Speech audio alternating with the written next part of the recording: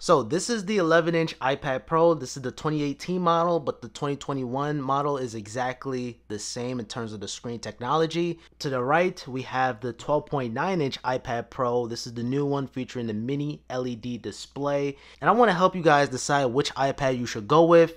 If you guys watched my video last year, I compared both of these iPads on a separate video, but now we're going to put them together to the test. Do you want a tablet or do you want a laptop replacement?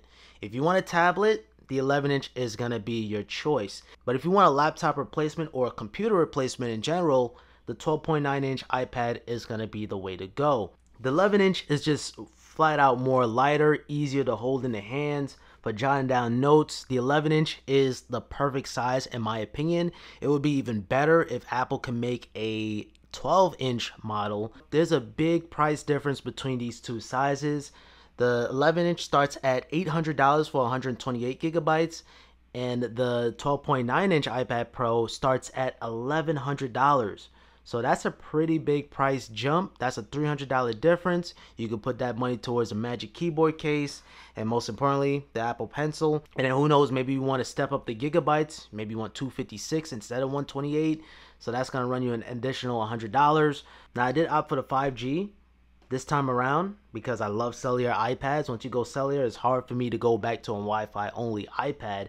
Video on that coming soon. So you basically have all the bells and whistles of the 12.9-inch size, but just minimized to an 11-inch size. The only thing you're missing is that mini LED display, which isn't really too much of a big deal. The screen technology on the 11-inch is still good. You know, this is featuring the liquid Retina LCD display. It's superior on the 12.9-inch, but the 11-inch is no slouch either. You look at these two and it's like, it looks better, but this is still just as good. You even still have the ProMotion, which is 120 Hertz. Now, comfortability, if you want to use this as a tablet, you could very easily hold it very comfortably, and I could just hold my iPad without feeling any kind of fatigue whatsoever. Versus the 12.9-inch, it is nice to hold a bigger screen. It feels a little bit more futuristic. You feel like you're in Star Trek, but you're going to feel that fatigue from, you know, just holding this for a long period of time. You gotta also look at the weight too. The 12.9-inch iPad is just a lot more heavier than the 11-inch. Now, if you pull up the on-screen keyboard, you guys notice a big difference. You have more keys on the 12.9-inch and it's more spaced out for easier typing. It kind of goes back to what I was saying. If you're looking for a laptop replacement, you're gonna be right at home on the 12.9-inch because it's a full-size keyboard, versus the 11-inch is a little bit more of a learning curve, a little bit, because even with the keyboard here, you guys got to look at it. You have the swipe down to go to the numbers here, or you could tap on the number key. If you go with the 11-inch iPad Pro, the Magic Keyboard is going to be a little scrunched up in the keys, but it's still easy to type on. I gotten used to it throughout the years. But if you go with the 12.9-inch iPad, you have a full-size keyboard on the Magic Keyboard. Or even any accessories that you go with, you're going to have a traditional keyboard size because this is a traditional laptop size versus the 11-inch. Now, just a little screen comparison between these two devices. I did this comparison last year and you guys loved it so much.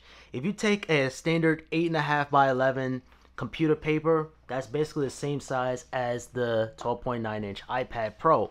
So boom, here's the 12.9-inch iPad Pro, and here's that computer paper, 8.5 by 11. It's exactly the same size.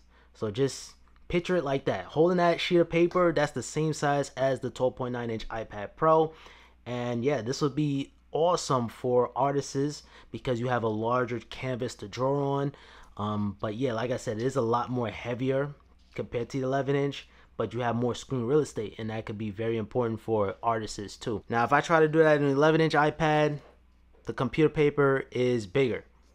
So just keep that in mind. But it's still no slouch. You can still get some amazing work done on the 11-inch iPad Pro. There was never a time where I feel like I need more screen on the 11-inch. I feel like it's just more of the sweet spot. And you could travel this, put this in your bag, and be out your way. And this is a cellular iPad Pro too, by the way, activated through T-Mobile. So mini LED versus LCD. Now, it wouldn't be a screen comparison without mentioning the backlighting and the brightness.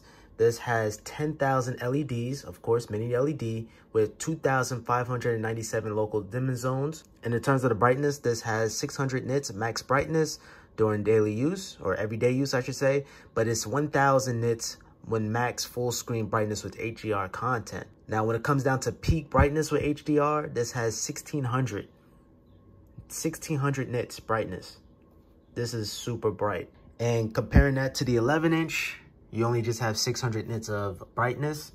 Nothing too crazy going on here, but this could still get very bright nonetheless.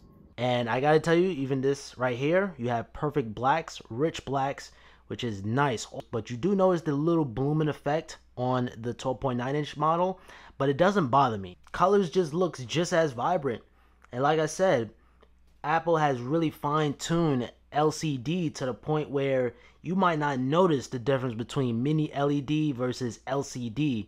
Even looking at the colors here, it looks a little bit more vibrant on the 12.9-inch compared to the 11-inch, but the 11-inch looks just as good.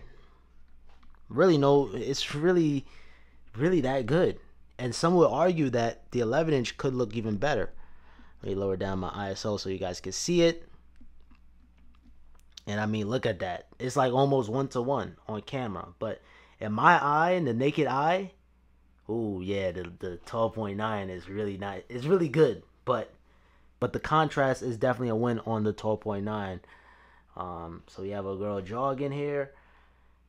And I'll say for watching movies on iPad, since we have black bars on the top and bottom, having that mini LED, it does, you know, it complements well. So the black bezel and the black, it kind of just smooths out.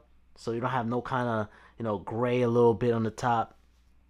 But in terms of colors, you know, the 11-inch model isn't too far off at all, actually. Look, even the background here looks a little bit more cooler while this looks warmer. Maybe I have something on. If I have something on, no, I don't even have nothing on. All right, I don't have nothing on. So night shift and what's that? True tone is off on both these devices.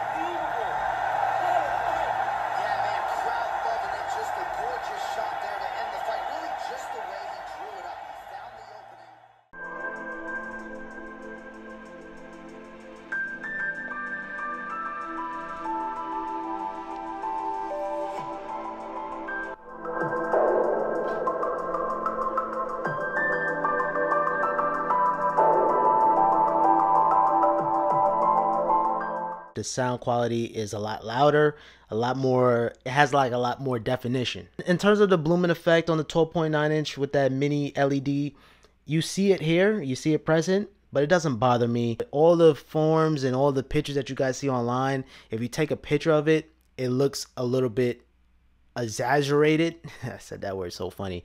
But in real life, eye to eye, you see it, but it's not that pronounced compared to like taking a picture on your iPhone or a camera. But it is there and something to be concerned of. If I had to choose between either or iPad, just my personal preference, I will go with the 11-inch just because I have a 16-inch MacBook Pro already. Comment down below, are you team 11-inch or are you team 12.9-inch? Drop a like on this video if you guys did find this one helpful. And make sure you guys subscribe with notifications on for more videos like this one. And I hope you guys have a simple day.